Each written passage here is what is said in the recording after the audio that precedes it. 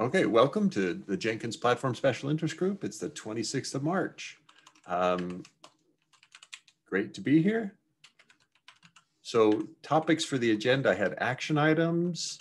We'll defer the open container labeling till Gareth's available to attend. I wanted to give a status update on She Code Africa, just so that people are aware. And then we had coordinating proposed Docker changes. And let's see, topic for me was securing the pipeline, the delivery pipeline, just a brief status there. And this one we had last time, security scanning of images with no real change for me.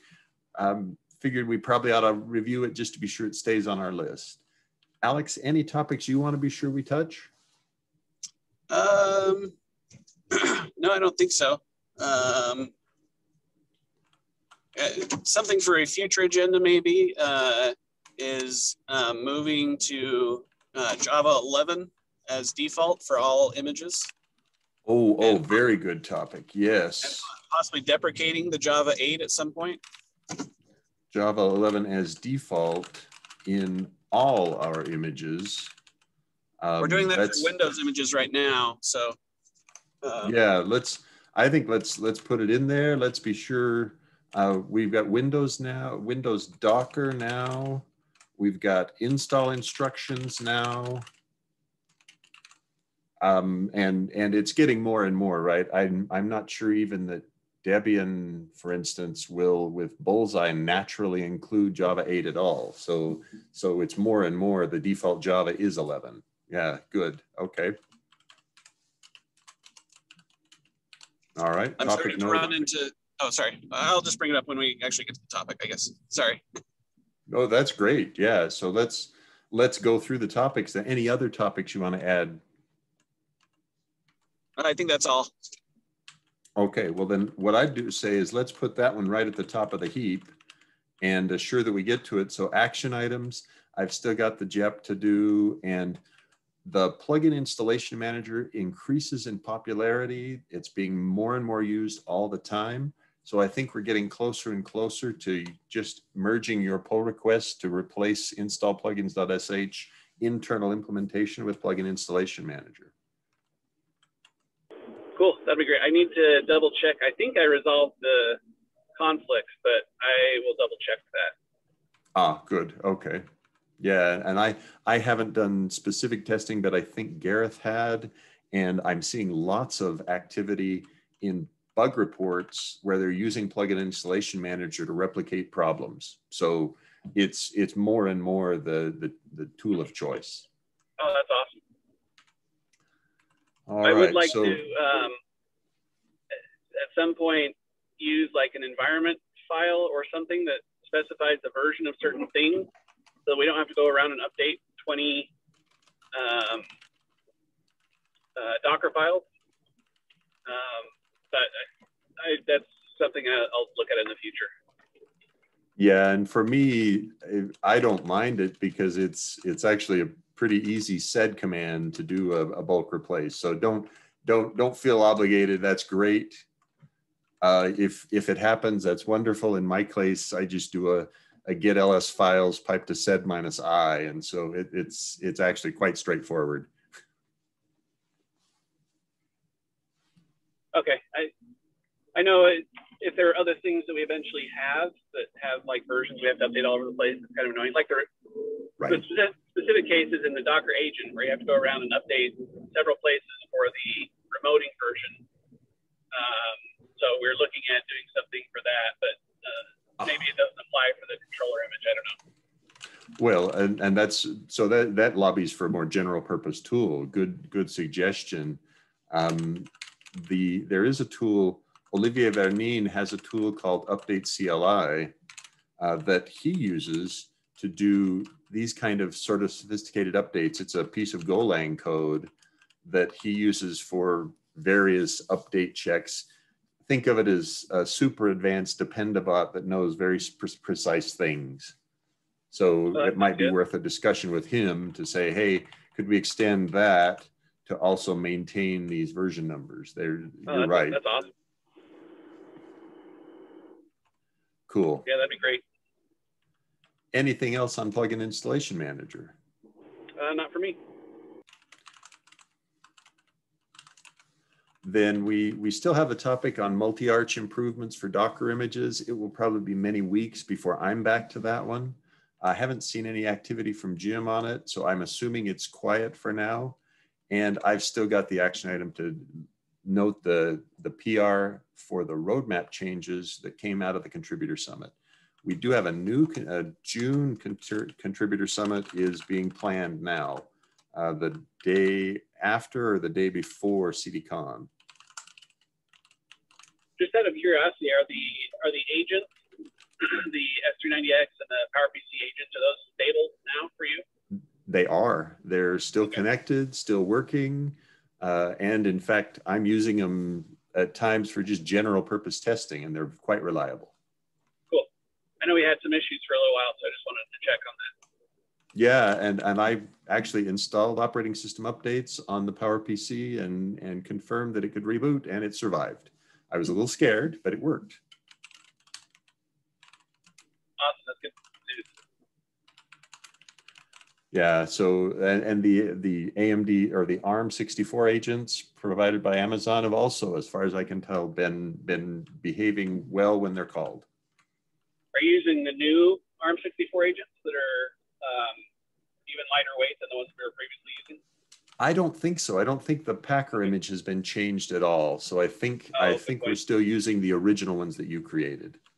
Because I think there's a cheaper option now that we maybe can look into. So I'll look into that for the Packer image. Yeah, that's an interesting one. Thank you.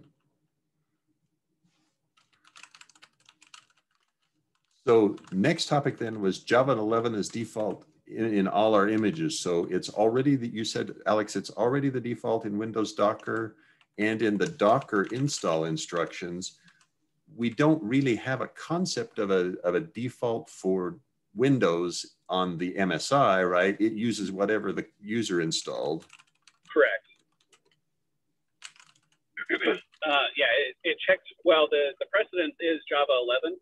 If they have both Java 11 and Java 8 installed, it will choose Java 11 as the, when it looks for a default JVM to show. The user can always change that as they're installing, but it will look for Java 11 first on the system.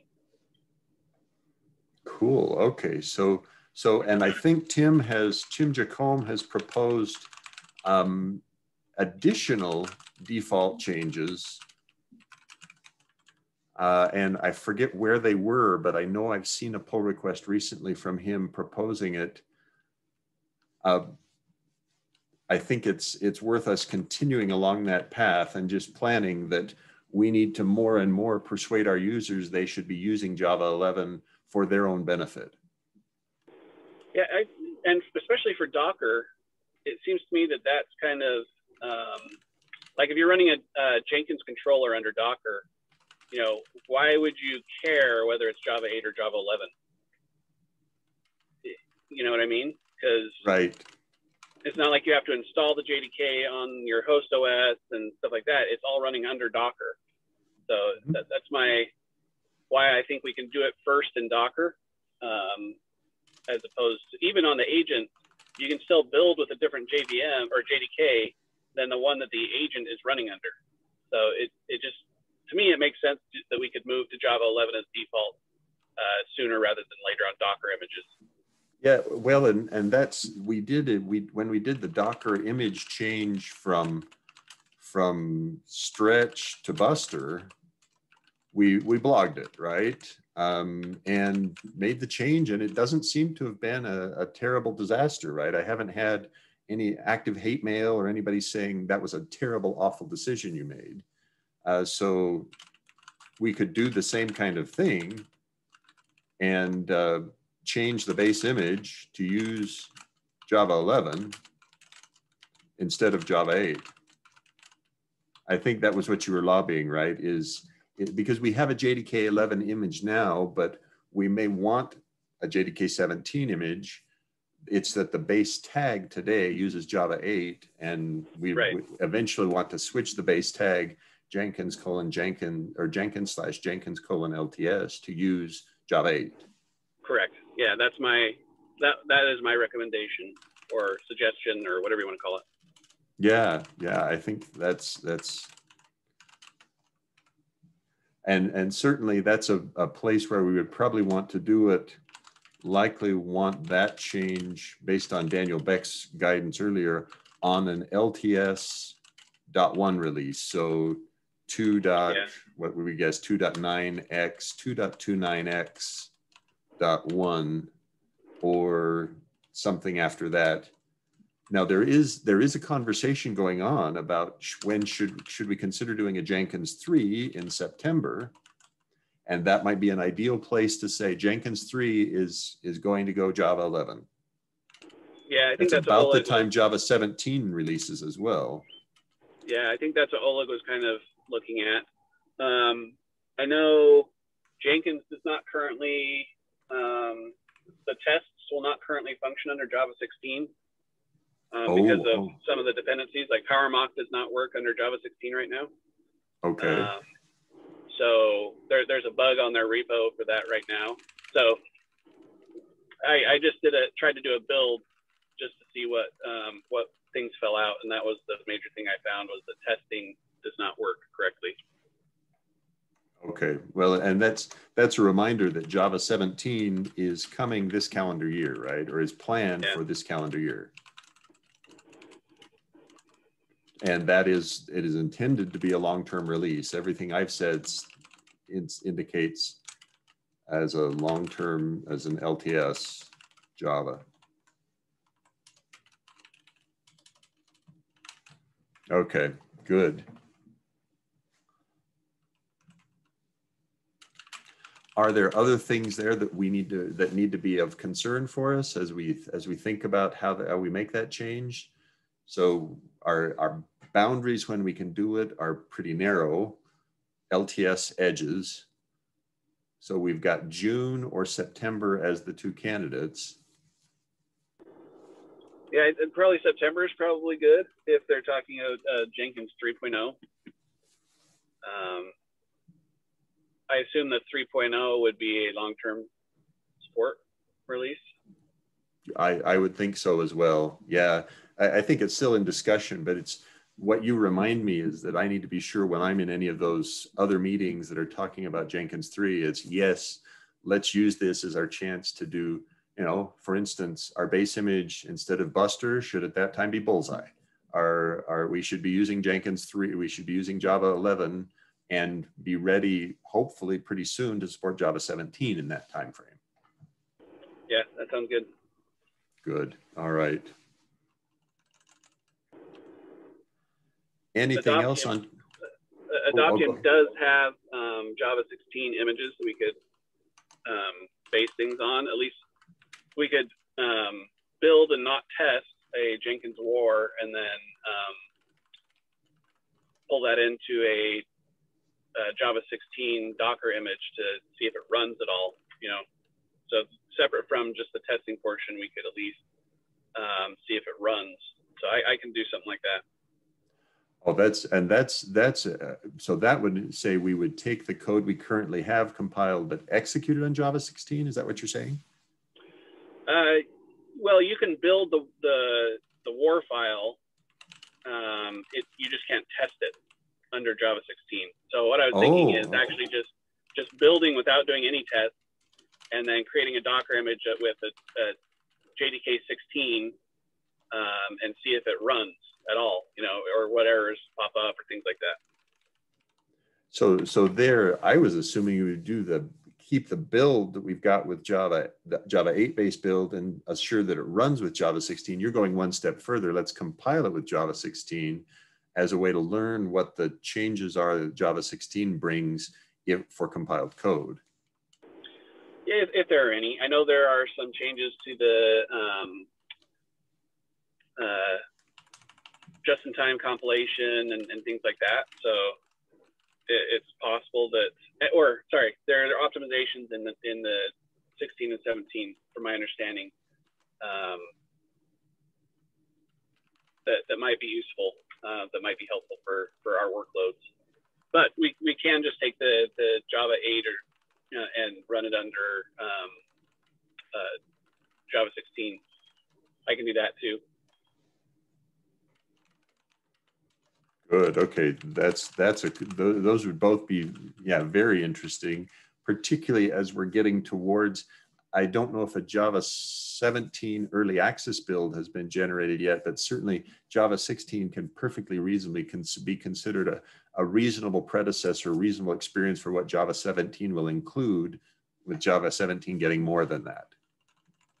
Yeah, that was my kind of assumption. I don't think that they're producing any Docker base images with a 17 early access. So Okay. that was why I was kind of starting with 16 at least.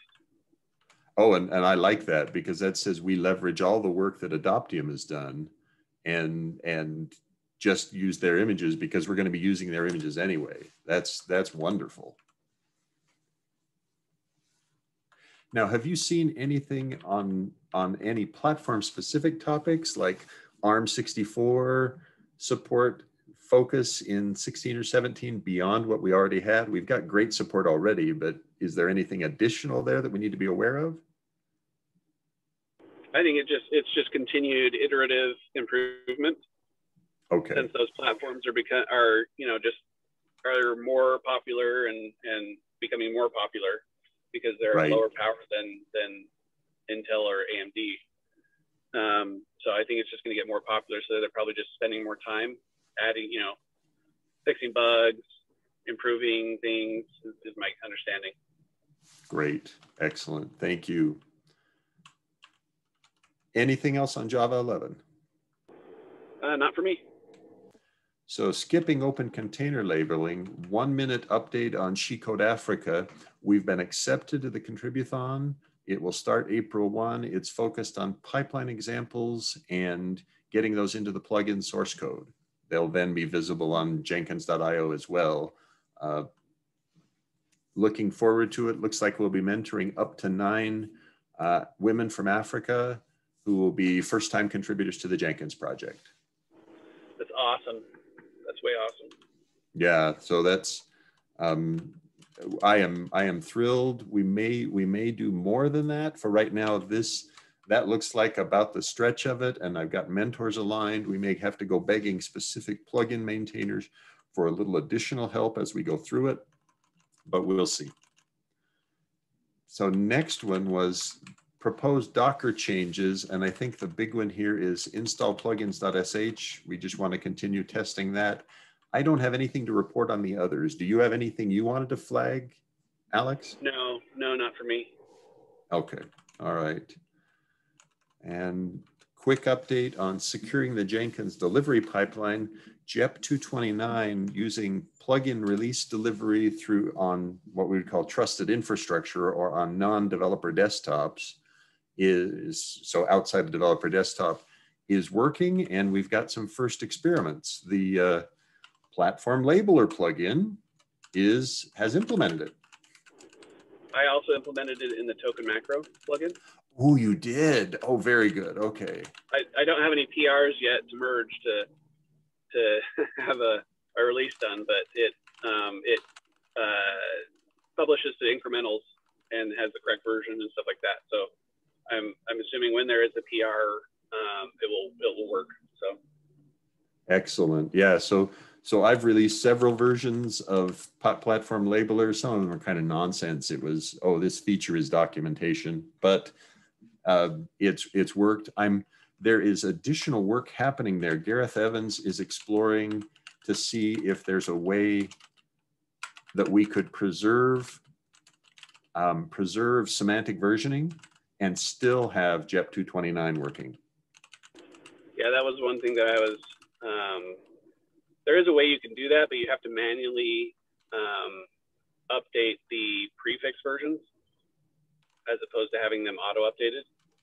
Yeah, and what oh, go ahead. And Jesse did not recommend that, so I didn't do that. And I agree wholeheartedly. And what Gareth's got is, because of his past experience on Jenkins X, they were doing semantic versioning with automatic maintenance of the version number based on commit messages. There's a sort of a standard called conventional commits, where you put specific text into your commit message, and that is used to apply labels to the GitHub repository or to the pull request, and let it decide then which kind of version number increment it needs to use. Interesting. Yeah, and it's actually a Google Summer of Code project idea. So we'll see how it works. He may implement it himself or just continue the idea. But it looks like, I love JEP 229, but the version numbers are a little intimidating. And if we could preserve semantic versioning with still automation, that sounds very interesting. Yeah, I agree. Then people thought it was kind of weird seeing like build 862. Right. Yes. You hit it exactly right. It's really build 821.v. Yeah. A B C D E F A 1 2 3 4. You know that is that's a surprising version number. I can ignore the SHA-1 on the end, but that big number at the front sometimes distracts. Yeah. Anything else on securing the pipeline? Nope, sounds good. Okay. Security scanning, I don't have anything to report there. I'm watching the sneak scan results, and the thing that I learned from talking with Oleg is that a key gap is that the Jenkins HPI packaging is not understood by the scanners. And this was the thing I didn't realize, and thus it flags outdated dependencies. It flags older dependencies as issues, even if I never run that older dependency in Jenkins.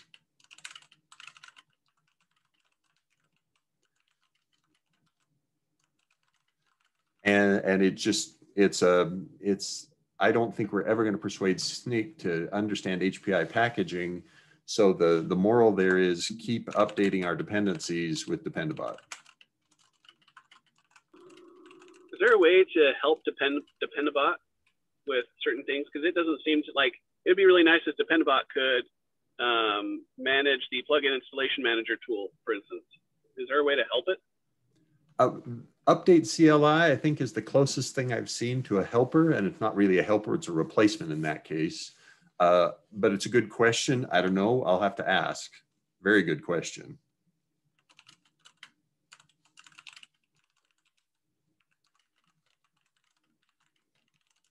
Yeah, good question.